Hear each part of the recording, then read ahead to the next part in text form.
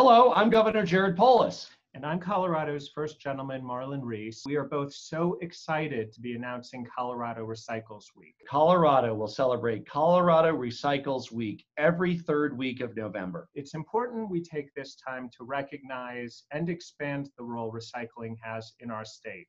It contributes greatly to our economy, and perhaps even more important, it's a very potent tool in our efforts to combat climate change. That's right, Marlon. Recycling, reuse, and manufacturing contribute more than $8 billion to the Colorado economy every year. The economic opportunities we can realize if we recycle more are virtually limitless. And yet Colorado hasn't been a major player yet. We want to change that.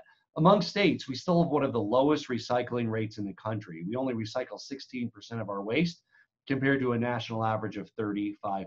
We can and we must do better. And when it comes to fighting climate change, the urgency couldn't be greater.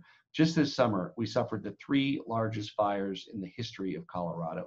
We need to take action now. Complex problems rarely have simple solutions, but reducing, reusing, and recycling, and composting, and other zero waste measures are some of the easiest and most cost-effective actions we can take today in our homes, in our workplace. We can have an immediate impact in reducing the greenhouse gas emissions that we know are contributing to climate change. We all have to do our part, at home, at work, even at the state capitol.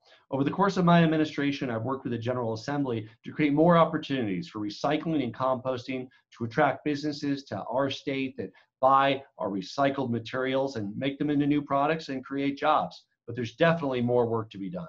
We're exploring ways to use compost on agricultural lands to enrich our soils and increase their capacity to pull carbon dioxide out of the atmosphere, a key strategy that truly helps in our efforts to address the climate crisis. 2 of Colorado's state departments, the Colorado Department of Public Health and Environment and the Colorado Department of Agriculture, are working together on these promising climate solutions to see how we can make it more widely available to farmers across our great state. While change at the state level has allowed us to begin paving the way toward a healthier, greener Colorado, the governor and I have also made some changes in our own home. In early 2019, we decided to really look into ways that we could reduce the amount of trash we were throwing away. As a family of 5, we were taking out a full bag of trash every day. The more we learned about what we could be doing to recycle and compost, the more we were able to sort out things that could be reused or recovered. We completely eliminated food waste thanks to curbside composting. And with plastic, glass, different metals, and paper sorted out of our trash cans, we got to where we are today,